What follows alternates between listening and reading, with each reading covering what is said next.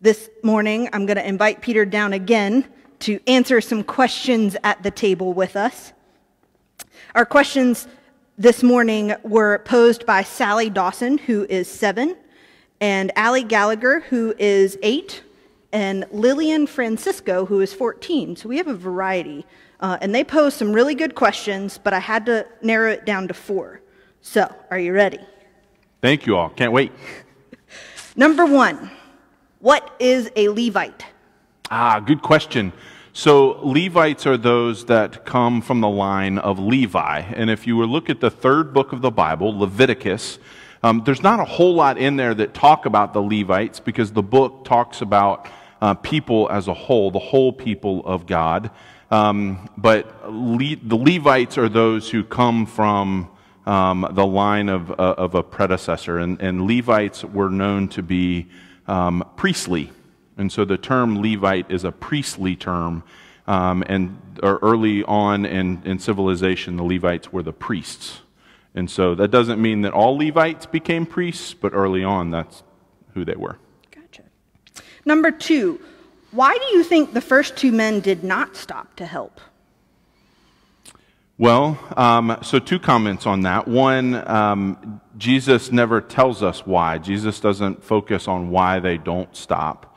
But the second, since you asked why I think they were distracted. I think they were fearful of needing to get to their next place, needing to get to something they needed to tend to. They were fearful of the reputation of what it might mean for them to stop and help somebody else. So I think they were distracted is why I think they didn't stop and help.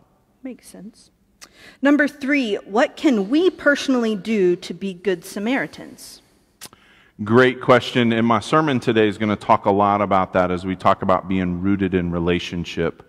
And as I conclude my sermon, I'm going to talk about lifting your head up and being aware of other people around you, all people around you, being kind, being loving, continuing to pay attention and care for others, especially those that are treated unfairly or are cast aside.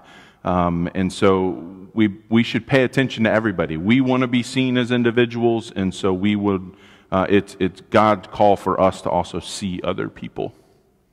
And last but not least, what do you think the teacher of the law, as it says in the scripture, what do you think the teacher would choose to do if he were in the story? If he followed the pattern of lots of the other lawyers, the Pharisees, Sadducees, if he followed that pattern and that reputation, he would have walked on by.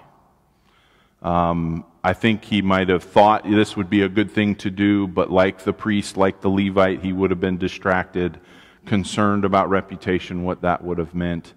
But saying that, I'm cautious to also be aware that all stereotypes are not universal. They don't fit everybody. I don't know.